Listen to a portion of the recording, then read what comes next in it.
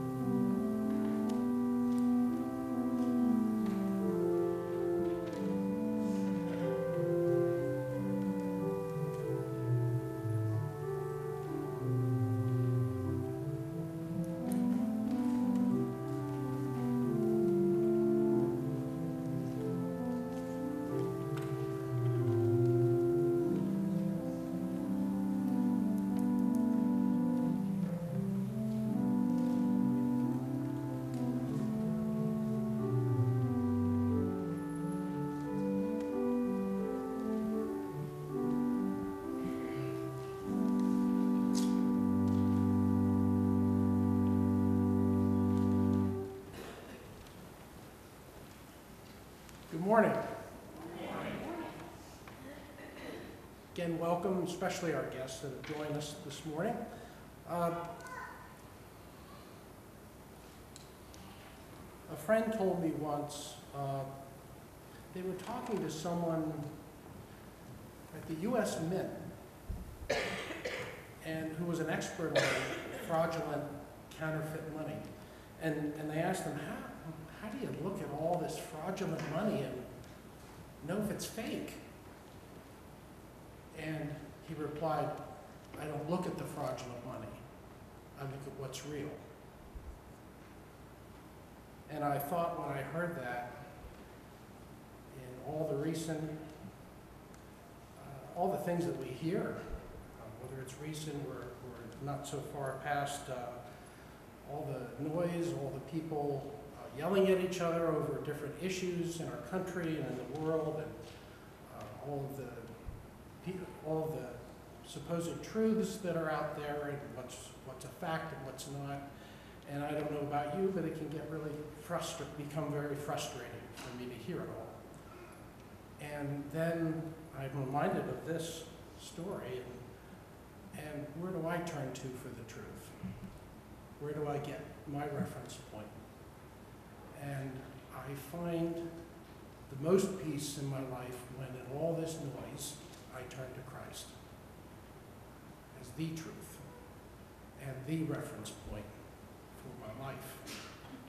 And I encourage you to do the same and see if you find the same kind of peace.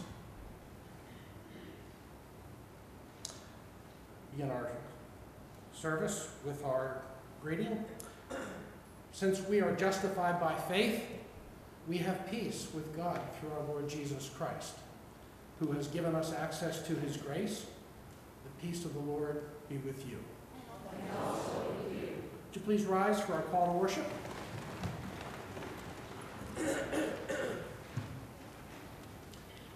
People of God, thank the Lord. Praise his name. Tell the nations what he has done. Let them know how mighty he is. We will sing to the Lord, for he has done wonderful things.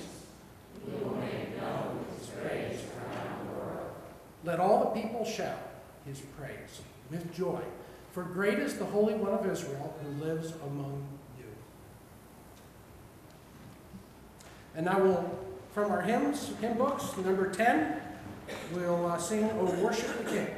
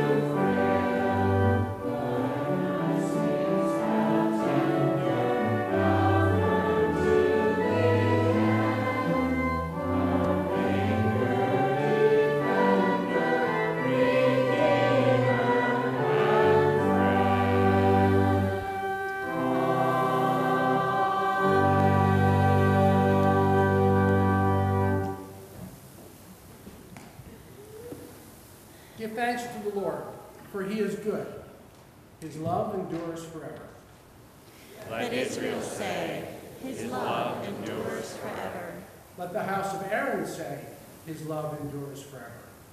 Let those who fear the Lord say, his love endures forever. Shouts of joy and victory resound in the tents of the righteous. The Lord's right hand has done mighty things. The Lord's right hand is lifted high. The Lord's right hand has done mighty things. I will not die, but live, and will proclaim what the Lord has done.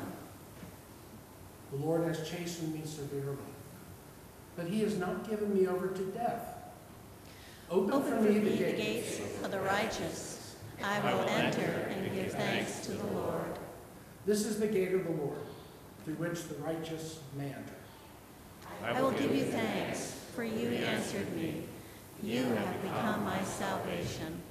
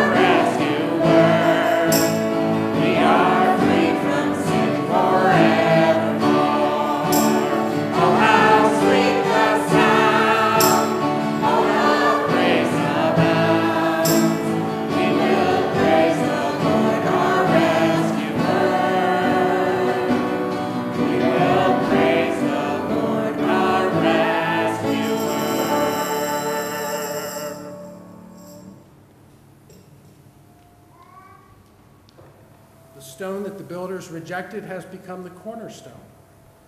The Lord has done this, and it is marvelous in our eyes. The Lord has done it this very day. Let us rejoice today and be glad. Lord, save us. us. Lord, grant us success. Blessed is he who comes in the name of the Lord. From the house of the Lord we bless you. The Lord is God. He has made his light shine on us with boughs in hand. Join in the festal procession up to the horns of the altar. You You are are my God, and I will praise you. You are my God, and I will exalt you. Give thanks to the Lord, for he is good. His love endures forever.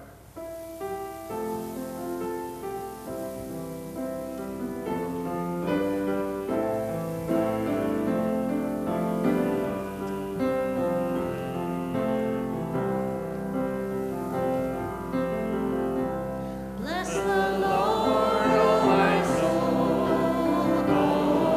my soul. Worship his holy name. Sing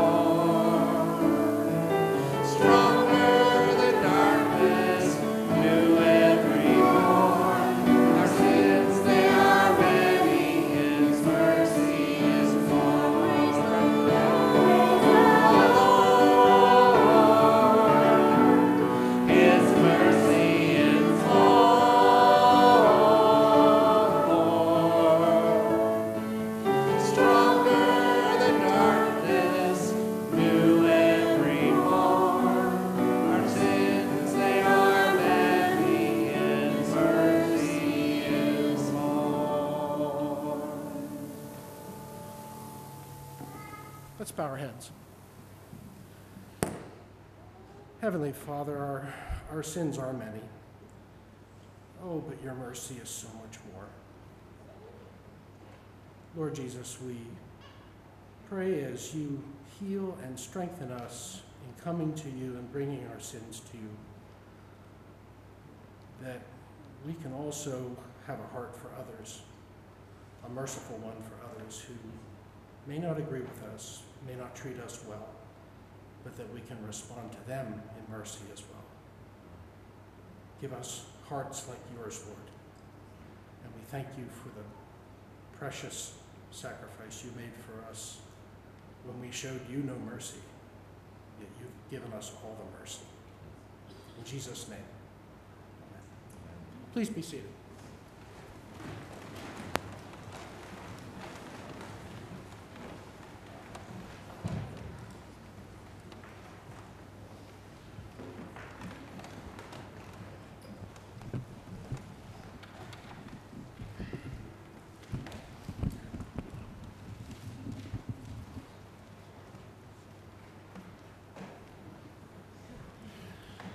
One moment, please. I gotta look it up.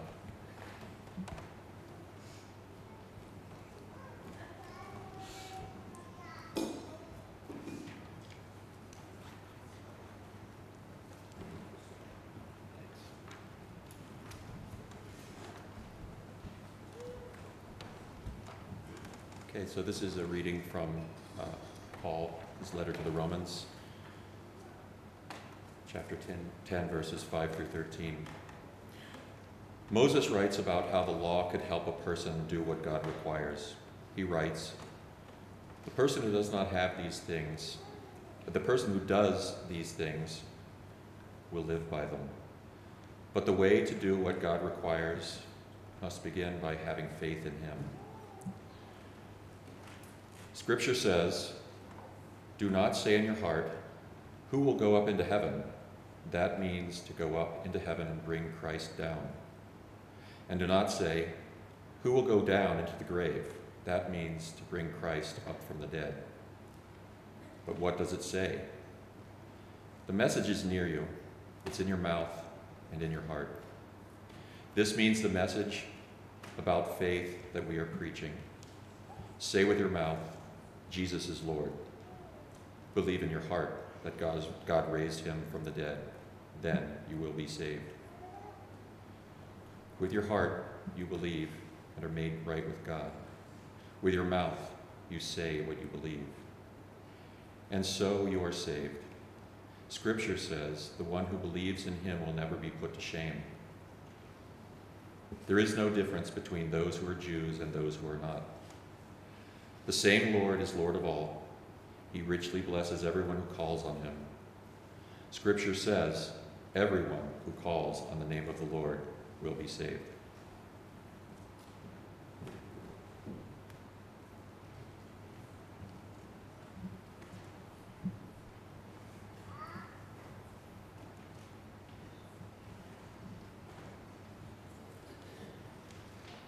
We take communion in our church twice a month. And I, in just a moment, will say some words over the cup and the bread that are not magical words. They are words that remind us of the sacrifice that Christ was willing to take and do. We heard the passage back in Micah when I was preaching in the book of Micah, that last part in chapter 7 when Micah, through God, tells the Israelites and us that our sins are hurled into the sea. And we do not have to walk around with the blood guilt of what it means to have sin around us. Coming here today and taking communion is a wonderful thing. Hearing the words of institution, I'll say in a moment, are wonderful things. Quoting Micah, that my sins are hurled into the sea, are wonderful things, but that's just knowledge. And this is not about me convincing you of something or telling you knowledge. This is about a relationship with Jesus Christ that says, I know with certainty because of Jesus in my life, you know with certainty because of Jesus in your life that you can come to this table. And because it's a relationship with a person and not a bunch of words, if you have things standing between you and Jesus today, you can come to Christ as well. This is a table of remembrance, as well as confession, as well as being reminded of the mercy and the grace of Jesus. I'm going to invite the deacons to come forward. On the night when Christ was crucified, he gathered in that upper room with his disciples, and he broke the bread and passed the cup. He tried to explain to them what would happen, something he'd been explaining to them the entire time that they had been his disciples. What this would mean for us, that the breaking of the bread was the breaking of his body for our freedom, and the passing of the cup was a new covenant instituted by Christ. So today we eat and we drink in remembrance of Christ.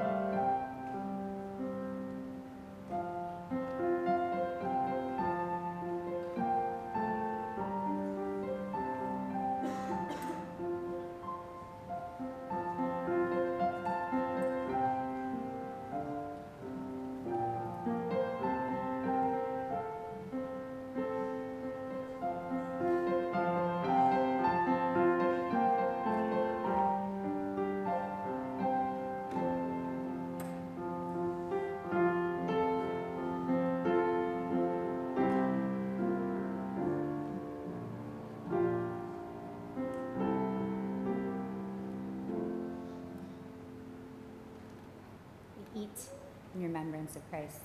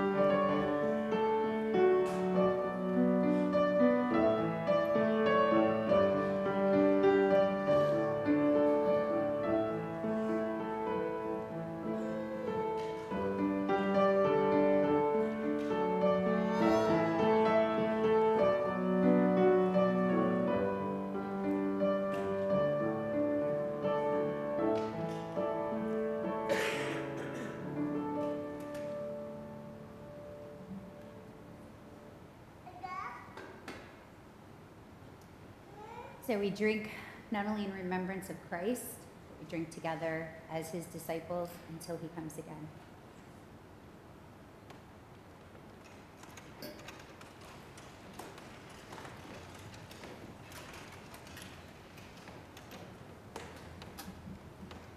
Let's close in the Lord's Prayer together.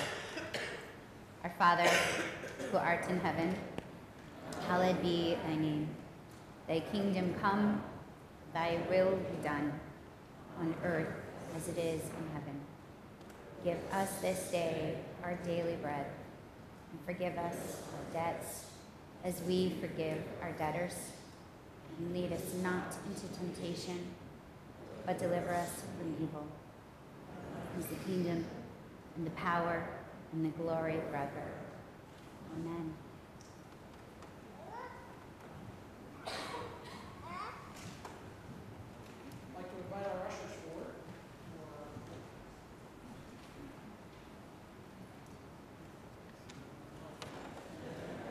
You missed it. We're doing it.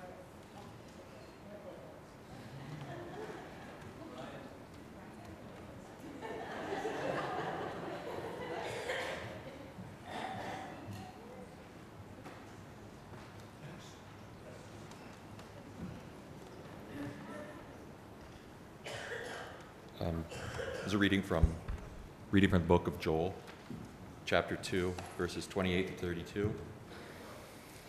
And afterward, I will pour out my spirit on all people. Your sons and daughters will prophesy. Your old men will dream dreams. Your young men will see visions. Even on my servants, both men and women, I will pour out my spirit in those days. I will show wonders in the heavens, and on the earth, blood and fire and billows of smoke.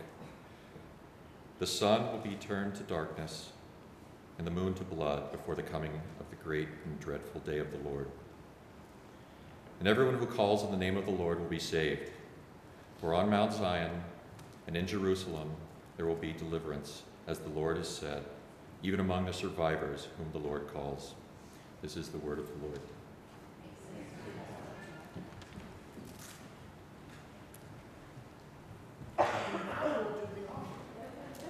The ushers will come forward, please. Our offering is for the food shelf.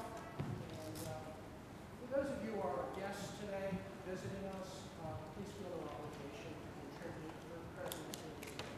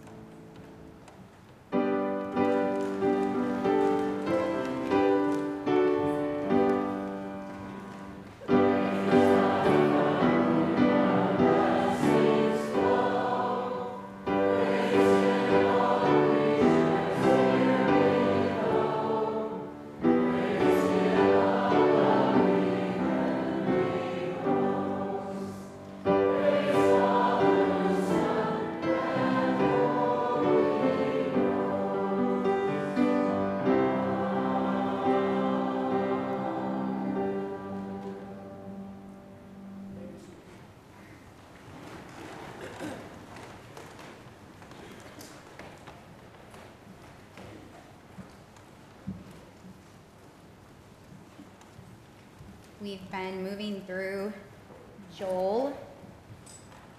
Sometimes, depending on the books, we skip around in the book, but Joel, we're going through the whole thing. And as we've heard in Joel, God is calling the people back to him in repentance through worship. We don't know exactly when Joel was written as a book. We don't exactly know what the sins were. We can take an educated guess as to what the sins were. It kind of falls into the same genre with the Israelites. It is turning away from God and making something else an idol, not worshiping with their whole heart because sin is standing in the way. And so God calls them back, and he calls them back very specifically through worship. And we see that God's desire through worship is for them to encounter him again and for that to change the relationship. God wants them back in relationship with him. God has called the Israelites way back in the desert to be his people. And so all of this worship, the encountering we do with God in this room, is to help facilitate that relationship with him. When we talk about relationship, it is important to stress that a relationship with God is free. It is our choice. There is no coercion on God's part. He's not saying do this or else. What God does do is full disclosure of what it means to follow him and serve him as our God and as our Lord. Exodus, Leviticus, Numbers, and Deuteronomy is full disclosure. It's not the tiny print on those drug commercials on TV that you have to like pause to read all the side effects because they can say, look, we gave you the fine print. God doesn't give us fine print. He puts it out in the open and he says, if you're going to follow me, this is what it looks like. And so the Israelites choose to follow him, and that path, just like our path with the Lord, sometimes gets knocked off course.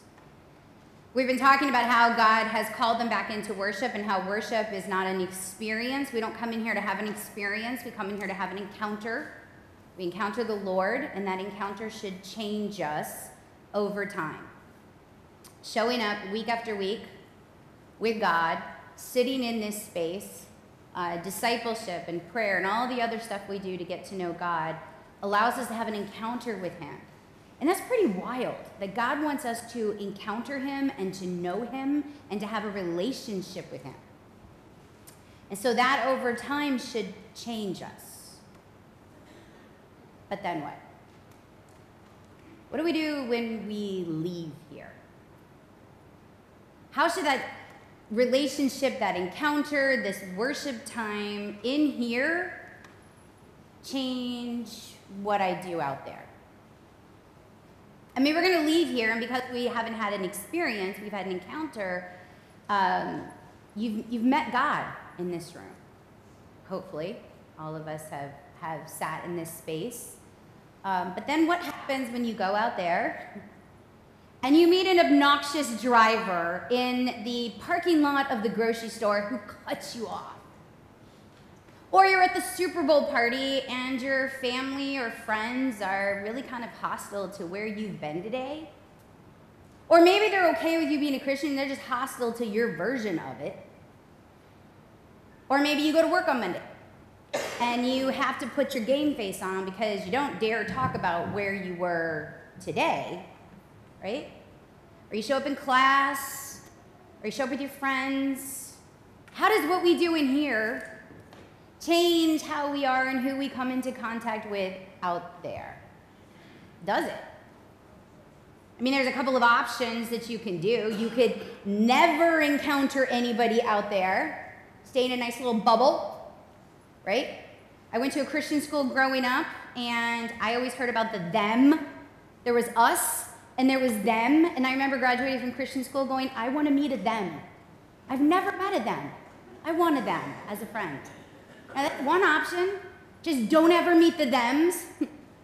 The other option is you can make sure that we're the majority so that we conquer all the thems, right? And all the thems are now us. And so I never have to worry about redacting what I say at the water cooler because everybody is me. That's an option. Another option is to kind of compartmentalize what we do in here from what you do tomorrow. It's like that child who likes to keep their food separate on their plate, like don't let the peas and the carrots and the chicken touch each other. So this is my work friends, this is my church friends, this is my family, just don't ever touch. Eventually it does, right? There was a book someone recommended to me several years ago called Blue Like Jazz. A friend of mine who was a pastor loved the book. And I love jazz, so he's like, this is a good connection. The book also became a movie. And the book by Donald Miller, I found to be a really difficult read. Not the content being difficult intellectually, but the content being difficult emotionally. Because I could kind of relate to the main character in a lot of ways. Don is the main character. He's a young man from Texas. He's grown up. This is where I don't relate to him, but he's grown up in a household where the father is a deadbeat, absentee, pot-smoking philosopher/professor who is obsessed with jazz and who thinks that Don has sold his brain out by going to church. Don's mother, who he lives with, is a codependent, reliant on men to solve all of her problems, constantly kind of getting into trouble with that route, mom. And Don is really the parent to both of those in the relationship. So Don grows up in Texas. He's a Christian. He volunteers at his church with the youth group, and he's all set to go to a Christian college when something on the day he is to leave collides very openly with his world, and he changes everything about what he believes, what he thinks he's known, who Christians are, where he's going to go. And so on a lark, he completely changes directions, ditches the Christian school, and goes to this college that his dad has already signed him up for to save his brain. That's what his dad says. So he goes to this college, and he realizes, like, the first class in that college, that he's a cliche. He's a white male fundamentalist Christian showing up on a liberal Christian-hating college. And he makes a decision real fast to fit in. So he pretends all of those other things about him don't matter. That's one way, right? Now, I'm not necessarily telling you to go out and read Blue Like Jazz. It is really well written by Donald Miller. Or even to see the movie. But I think what it shows in little bit of a microcosm is what it means when we as Christians kind of get outside of our Christian bubble and become the minority. What happens when we interact with the world and we're the ones that are being made fun of? And so then all of a sudden, all the stuff we do in here to change our heart and have that relationship with God, all of a sudden feels like we got to figure out what to do with this out there. Go back to some of those options, right? So first one, just don't meet a them. Don's mother, that's what his plan is. She's like, go to Christian school, don't ever meet a them. Don't ever stray from what we do in here, and then you won't be challenged, and you won't have to worry about figuring out what to say or what not to say. I don't think that fits any of us in this room because you really can't leave your house. You're going to meet a them at your doctor's office. You're going to meet a them at your work. You're going to meet a them in your own family. So that doesn't work, right? What about the option of creating all of them to be us? That's a good one. Just work really hard to make sure that we make it impossible not to be like us. I don't know if that works either because Christ did talk about this cross that we're supposed to carry. So maybe there are parts of this that's going to be hard. The other option is just not to have your food touch. But if that happens, then how important can this encounter be if you can actually go out there and no one out there knows that you've been in here? Or if nobody out there knows how important meeting Jesus in this room is for our lives. Think about trying to keep your peas and your carrots and your chicken separated, as you realize pretty quickly if you're doing the will of God, he's going to mix everything up. So what do? How do we have what we do in here influence out there? Well, believe it or not, that's actually in our passage today. Look back with me. I want to start with verse 27 first. This is the verse we ended with last week, but it's a really powerful verse that speaks to what happens when we start going out there. Look at verse 27.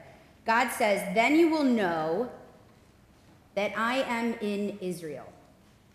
Then you will know, yada, you're going to have relationship knowledge that I am in Israel. When you translate this in Hebrew, it says, "Then you will know that I am in the midst of Israel." What does that mean?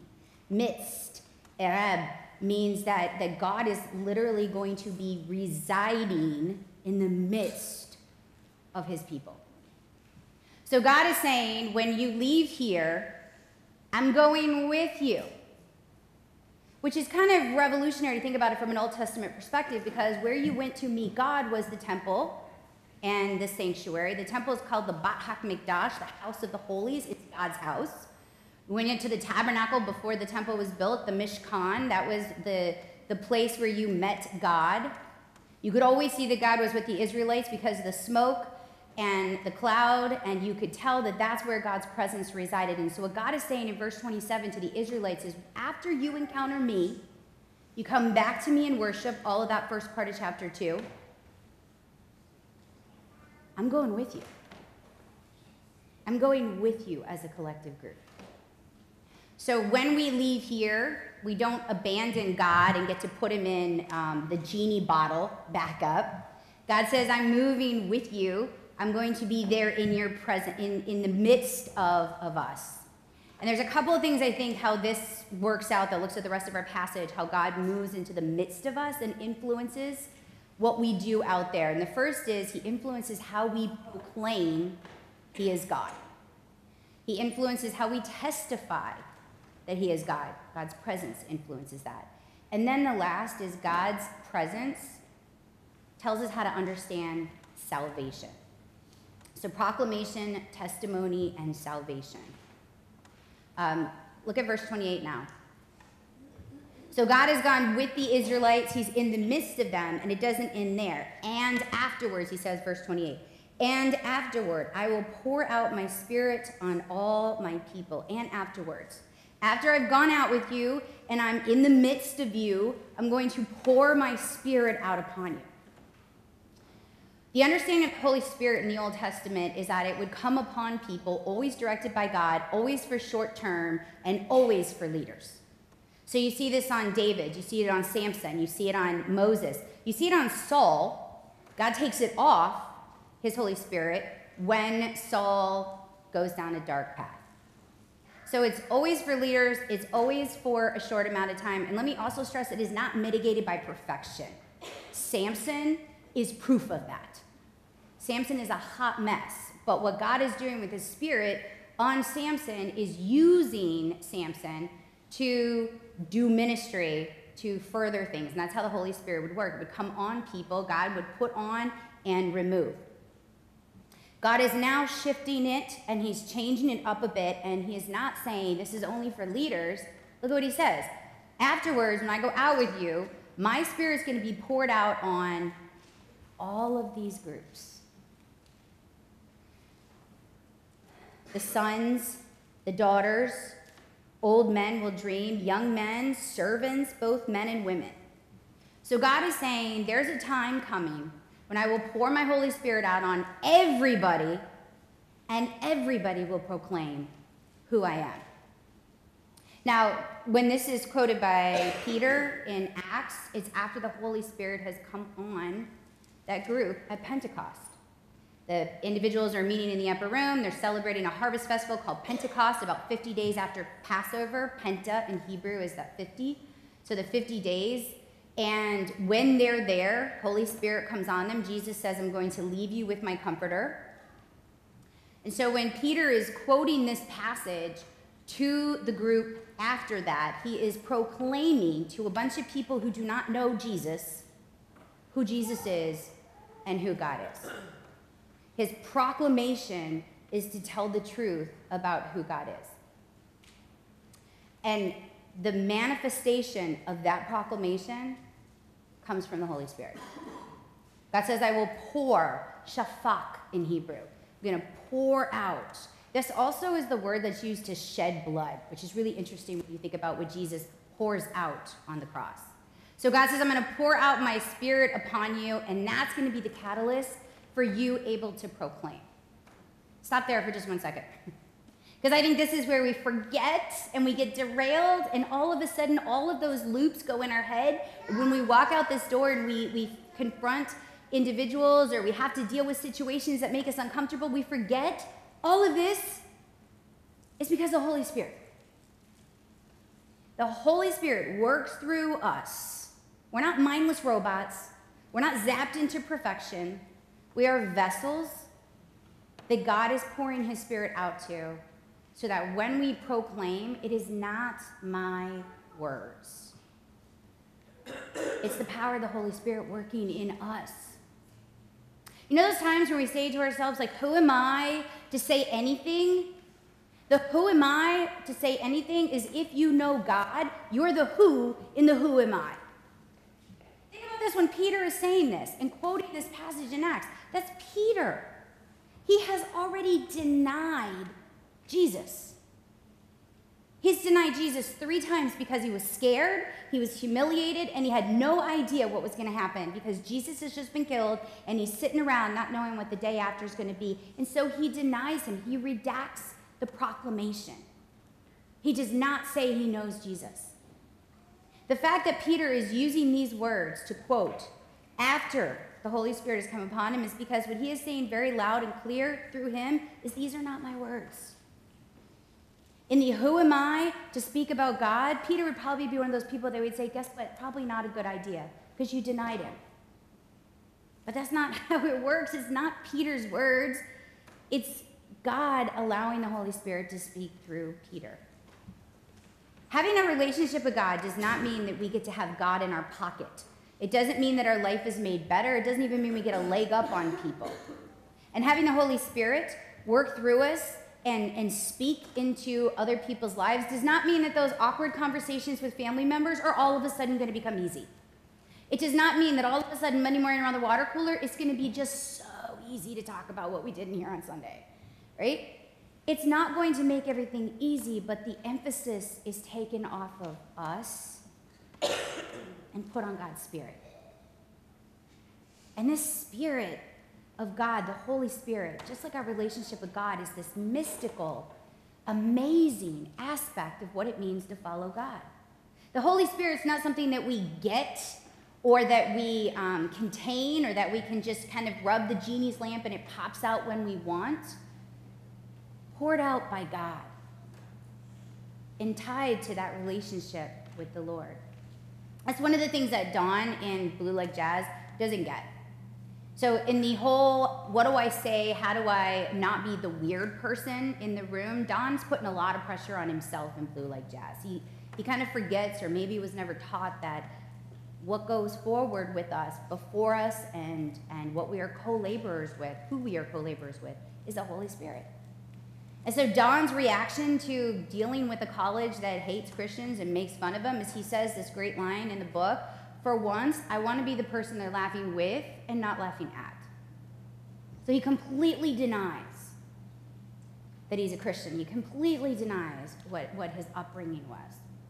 And there's this point where the realization that the Christians in his life were human, and that all of the images that he had of Christianity are kind of challenged, he goes off the deep end and he loses it. But there's this great line in the book about trying to understand all of that. He says, too much of our time is spent trying to chart God on a grid, and too little is spent allowing our hearts to feel awe.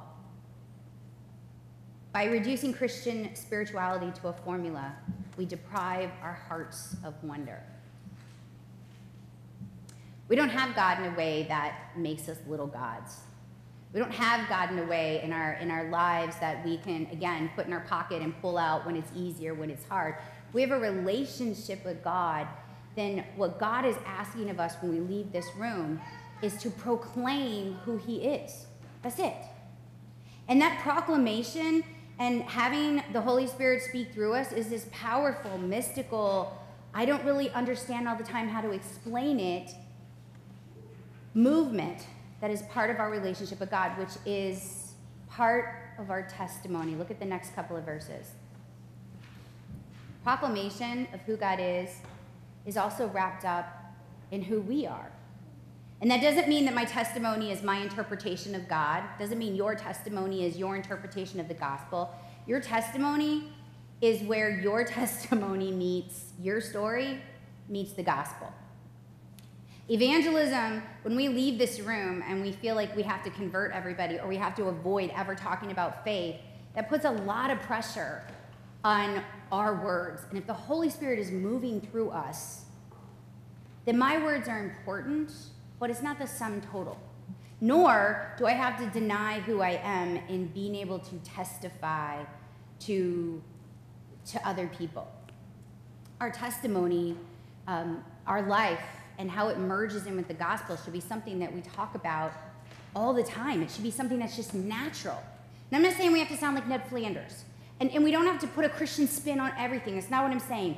But you know what's amazing? When I talk about our animals that we're raising, or when I talk about soil, or when I talk about some health benefit, I never say in my head, I wonder if it's appropriate to talk about this with them. I don't ever think that because I'm so excited. And I just figure if I'm excited about soil, then you're going to be excited about soil, right? If I'm excited about Jesus, then you're going to be excited about Jesus. When I put my peas and my carrots and my chicken and I don't want them to touch, when I want this world not to touch that world, what I fail to understand is God wants everything touching. Everything that has happened in my life is part of that testimony.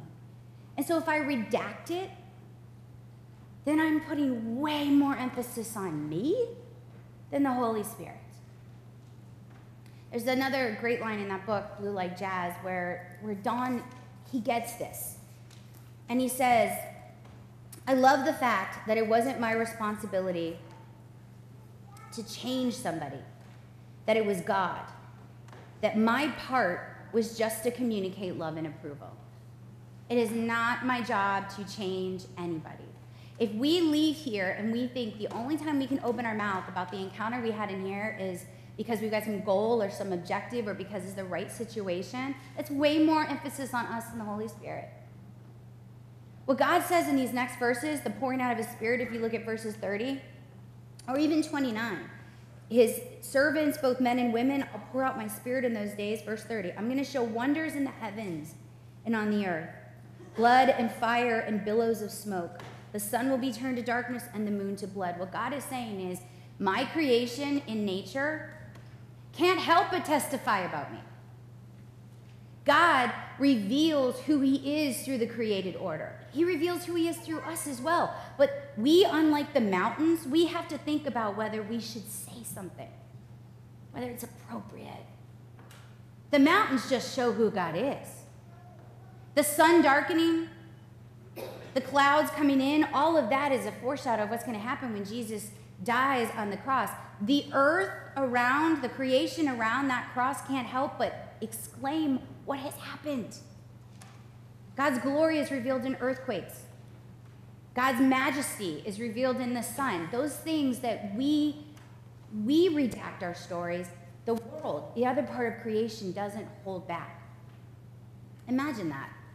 God says, I'm going to pour out my Spirit and you're going to testify, all of you. And look at the men, women, and the servants and the old men part. Don't miss the fact that who's testifying are people that nobody would really come to listen to begin with. God's not saying get your life together, have a wonderful story, some great highlights, only perfection, get a really good position in leadership, and then tell people what I've done to you. No! Little kids, women, men, old. God says, I'm going to pour out my Spirit, and then you pour that out to other people.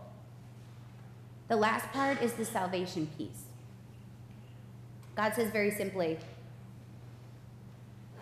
and everyone who calls on the name of the Lord will be saved. So God is telling them in no uncertain terms how to be saved. How do we get saved? We call on God's name. That sounds really easy, right? If my testimony meant the difference between someone else's salvation, that'd be a lot of pressure on me. If someone else's salvation was contingent upon my proclamation of God, that would be a tremendous amount of pressure on me. You know what God's saying? Their salvation is dependent on them calling my name. So when we walk around and we feel this tremendous pressure and guilt, and we weigh every word that we have to say, or we feel like we have to separate the out there from in here, the pressure that we put on ourselves to save other people, God is never putting on us. What God does say is point people to me, tell the truth about me, talk about what I've done in your life to people, worship me, praise me, follow me, study me, but he's not saying walk around with the burden of saving every single person. It's a lot of pressure. God says the way for salvation is to call on my name. By the way, embedded in that name, Adonai, Lord, means that you know who he is to call on that name to begin with. So it's our job not to save people, but it is our job to point people to that name. It is our job to say, let me tell you about a relationship that I have with God, and to be able to plant some seeds. It's the Holy Spirit's job to till the soil. Okay, so proclamation and testimony and salvation all sounds great. What do I do when I leave here? It's not easy. It's not easy. I remember going to dinner parties in Cleveland, and someone would ask what you do, and I would say I'm a pastor, and they would like turn around, you know? And I'm the guy screaming like, I'm the cool kid. You don't have to turn around for me. It's hard. It's not this easy line, even when I do this as a job. We live in a world, and I don't mean to be crass, but we live in a world where the culture of the church and what God is calling us to be in relationship with him butts up against a lot of problems. Where we have a culture that deems sex as a recreational sport, or where Christians sometimes are deemed mindless robots who are weak because we believe in God. And if what stood between me and convincing the rest of the world that God is God was me, we might have a lot of problems. But it's not me, and it's not you. So when we go out into the world, we don't have to avoid people. Pray for the Holy Spirit to go before us. There are times when we're talking to people in the grocery store where we should be saying, God, Holy Spirit, just give me the words, because I don't know really what to say. I was at a store the other day, and the gentleman just very innocently said to me, what are you going to do for the weekend? Let me tell you what I'm doing for the weekend, right? There was like a split second where I thought, he doesn't really want to know. Guess what? I don't have to think that. All I have to do is say, Lord, give me the words. Put me in those situations. So that the God, the Savior that we meet in here, is out there among us, working in us and through us to bring people to him. Let's pray. Gracious and almighty God, we are going to sit in your space in silence, and we ask you, Lord, to speak to us today, we pray. Amen.